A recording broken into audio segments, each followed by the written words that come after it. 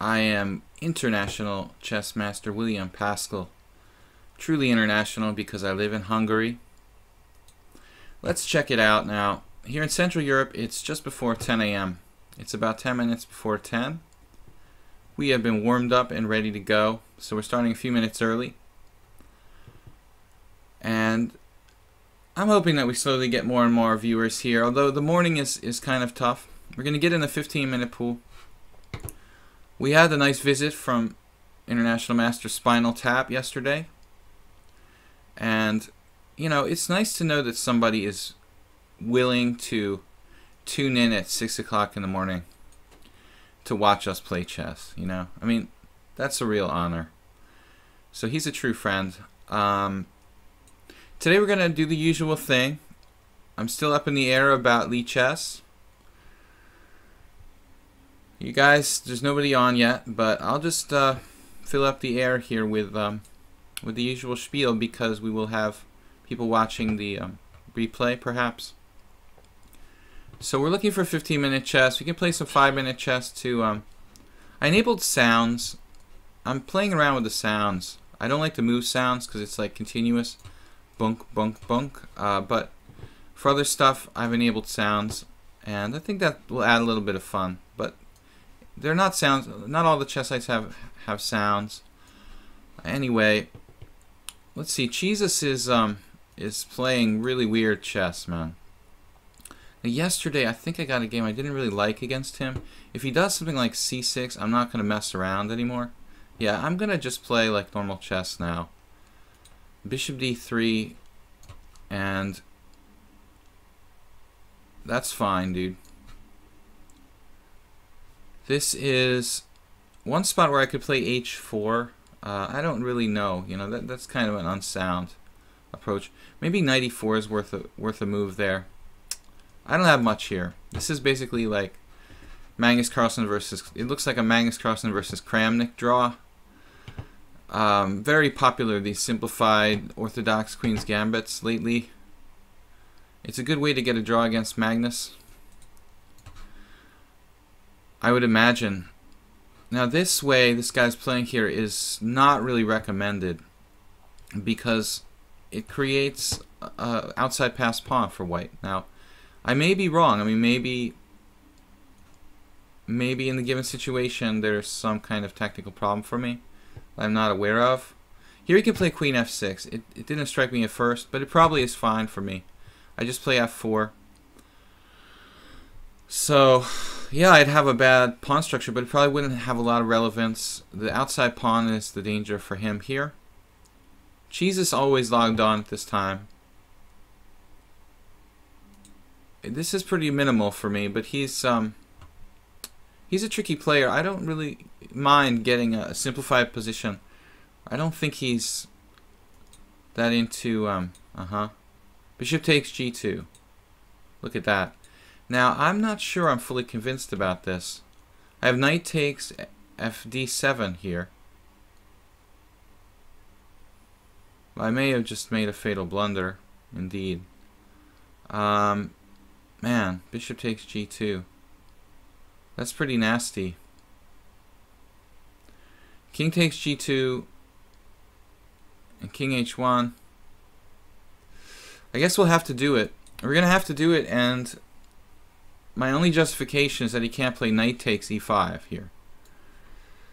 He has to go into the ending where the outside pawn is still very strong for me. So, despite being down a pawn, it looks like I have some real chances here. Just think he goes with that, which I don't like. You know, if he wants to race pawn against pawn, I mean, it seems like my outside pawn is stronger. So let's do something like rook c1, blockade. Yesterday, for those of you who just joined us, yesterday I was reading a really, really good book that I highly recommend. Dynamic Chess Strategy by Grandmaster Mihai Suba. And he has a funny like little anecdotes in the book. But one of them, he was talking about blockading isolated pawns, you know, and he said that was Nimzovich, of course, who you know, believe that you should blockade the isolated pawn. But the later quote was Alekhine, who said, "It's not that you should try to blockade the isolated pawn, you should try to win the isolated pawn."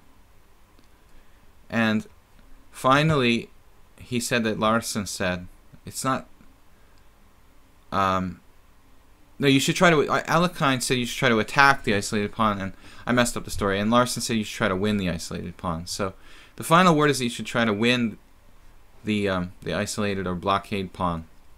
And I agree. Blockading is not enough. You have to win it. So here I'm hoping for a draw, like a pawn down, 3 against 4 on the king side. My best chances probably lay in like rook versus rook with 4 against 3 on the king side.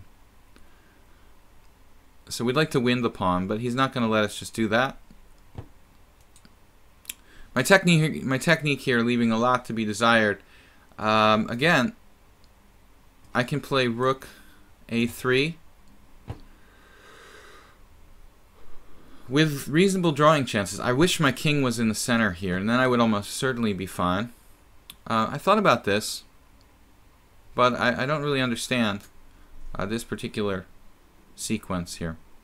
Okay, rook takes. Maybe he's playing for mate or something. I don't know. I do have to be careful. If rook b4, he would have had a strong initiative. So I think he played this way too modestly now. And actually, black has to be a little careful.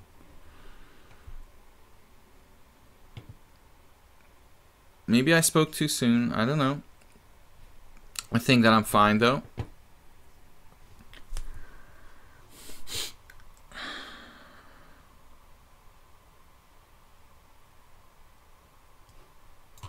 It doesn't look like there's any way I can lose this position. Famous last words. If I let his king cross over, there's probably a good chance to lose. If I play rook c5, I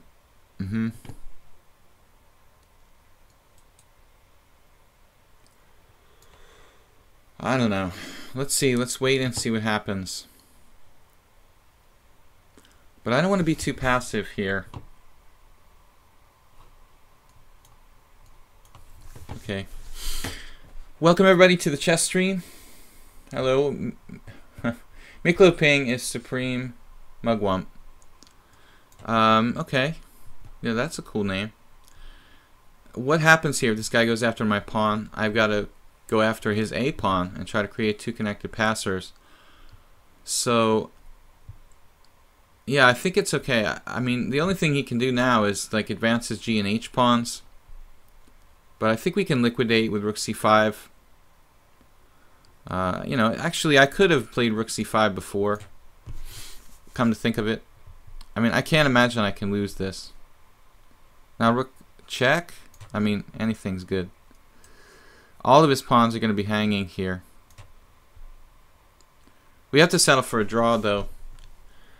As far as I can tell, realistically. I mean, my king is out of the game. Draw? Yeah, it's a draw. All right. I like the sounds. I'm going to replace the sounds with other sounds. I don't like these sounds that much. I have my own sounds that bring back some nostalgia for me. So let's try one more warm-up game. This guy's really tough. Anonymous Australian IM. He's a good player. This guy is not, you know, this guy's a real deal. He's a strong IM. I don't know, you know, how strong he is over the board, but at least in blitz, he's really strong. I like this variation with black. Pawn takes d4, queen b6, and I have a really reasonable result here. So e6 first, and the knight on b3, as it is often in the Sicilian type of positions, not very well placed. And after knight c3, knight f6. Oftentimes white plays a3 here to stop bishop b4. Bishop b4 is kind of like a main idea against g3. However, against g3 I also have additional ideas. Like h5 perhaps. But I suppose this is the main line. There's a good chance the Tetrarch better prepared than me in this line. I don't see any reason to take on c3 right away. And actually, what's up with this? I mean, don't I have d5 here? This just is reminding me of some kind of pawn sacrifice. d5. I'm recalling some kind of analysis, but I think it's not that clear. I guess now I blundered. I'm supposed to take on c3. He can play rook c1, and he's better. Sigh. Well, maybe we still have d5. We maybe have to try some kind of crazy pawn sacrifice here. Let's see. d5, cd5, cd5, ed5, queen e5, followed by bishop takes c3. Let's try it. Let's try it. Maybe I'm out of my mind. I don't know. But I feel like we're a little ahead in development. And if we can, like, clarify the whole center, we'll have to play against the bishop pair in an ending or something like that. But I won't have any real weaknesses. And hopefully I'm a tiny bit ahead in development. So the point is to try to get the pawn back here. Tetrarch is like, what is that? You can do that? Yeah, the point is like cd, cd, ed, queen e5. And I think, you know, he can't really stop me from bishop takes c3, followed by takes on d5. I like your new name, Mikloping. What's the story with the name? It's a place. Okay, we have to take on d5. But I'm trying to recall this variation, and I thought there was some sharp line. Maybe I'm supposed to play d5 first. I think that's what it is, but I was a little bit scared because of stuff involving... I was honestly scared because of stuff involving bishop e5 check if I played it right away. So this is my big line. I don't know if this is fully sound. If he has some refutation I didn't see here, I don't know, but I don't think he does. So now we have a nice choice, and I think our position is fine. Queen takes d5 I would think is okay, but okay, knight takes d5 is more provocative. However, he has bishop c5, but I don't think that really is dangerous, is it? Let's go for it. I'm going to go for it. I'm not going to trade queens here. Oh, he does bishop d4. That's fine, man. I mean, obviously we're good now. So he's admitting that he has, like, practically worse position now. Okay. Well, Tetrarch is... I could play rook e8. It's definitely worth considering. Because the text move might improve his position just a tiny bit. Although, no, rook e8 allows bishop b5. Alright, this is good enough. We're fine here. And b6. So...